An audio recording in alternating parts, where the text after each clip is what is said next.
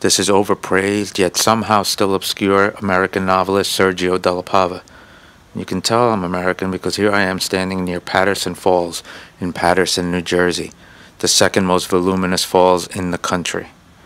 And I'm in Paterson because Paterson features in my new book called Lost Empress. Lost Empress is in part about American football, and in particular the story of the fictitious Paterson Pork, a ragtag team improbably fighting their way to the top to face the Dallas Cowboys. It's about a man who breaks into prison to pull off an audacious heist, then has to break out of prison to prevent a calamity of global proportions. It's about race in America and how its criminal justice system is addicted to incarcerating its own citizens. It features theoretical physics and an art heist and slapstick and theology, pretty much anything I thought to throw in on a whim. Let's not pretend there was any kind of rhyme or reason to this.